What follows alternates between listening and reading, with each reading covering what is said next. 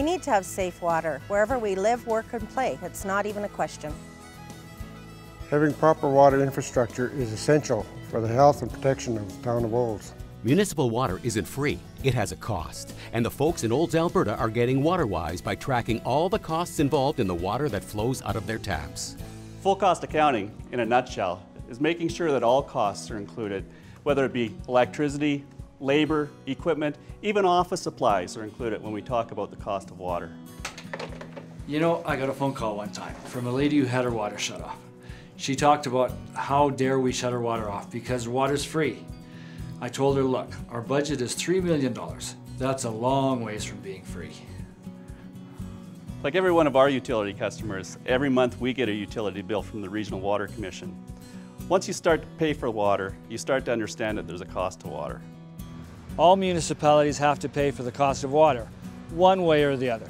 So the question becomes, is it paid for by the users or is it subsidized by taxes? Our goal in Olds is to move to a full cost recovery system where the cost of water is paid for by the users of the water. We're almost there. As you can see on the pie chart behind me, the red shows that the operational costs of our utilities do not have a draw on taxation at the moment. Operational costs include a portion of the wages of all those involved in providing the water service. It's all part of our total cost of water. We are covering all of our operating costs. We're not fully funding depreciation or replacement of our capital assets yet, but we're getting there. Covering the amortization of capital costs is a challenge because there's so many different ways to do it. For example, when it comes time to replace the facility, do you pay for it through user fees, through money received from grants, or through debentures? These are some of the decisions that we're going to have to make. As long as we know that we understand the costs, it allows us to make informed decisions. If you don't know how much it costs, then you don't know what it's worth, and then you don't know how much to charge for it. The true cost of water is more than number crunching. It also includes innovative ways of lowering administration costs. Within the last 4 years, we've replaced all our water meters and with a radio read system in the community, and thereby we've eliminated estimates from our billing system. Mark, I need you to go up here to where they're replacing that water main. Found a service into the building that I'm not too sure if it's hooked up. Okay, thank you. Before, it used to take us 2 staff members 10 days to manually read meters in half the town, and we estimated the other half town, not to mention associated costs and data entry. Now, with the radio read system, 1 staff member takes 1 day each month to drive through the town and wirelessly collects all the radio readings. And those can be uploaded automatically to our billing system. This screen here shows how much water we're pumping into the community each day.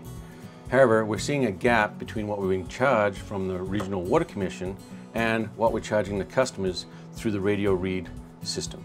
The town of Olds was facing a very serious water loss problem, upwards of 30% at times. We then turned to an online leak detection system that would monitor the whole infrastructure during the night. We have data logger sensors on individual houses that records data, and then we're able to upload the information to a website and is able to give us information. Green dots means everything's okay.